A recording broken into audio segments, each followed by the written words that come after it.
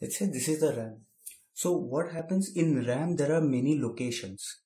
Let's assume these are the locations, and each location is 8 bits long. So what we mean by 8 bits are, this is, let's say, one location, this one, and there are 8 cells inside this. Each of these cells can store one digit, that is either 0 or 1. Total there are 8. So when we write something like say int a equals to 5, so it's not that 5 is stored directly here. What happens is 5 gets converted to the binary form. The binary form of 5 is 0101. We'll see how this conversion happens in the next video. But for now, what you need to know is this 0101 is what is getting stored here. So the lowest digit, that is the least significant bit, will go at the lowest cell.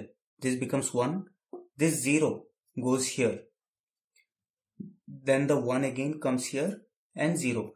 Rest, the beginning, all the other digits will be 0 because we don't want them to give any weightage. Similarly, if we have a equals to 7, so now this value gets replaced by 0111.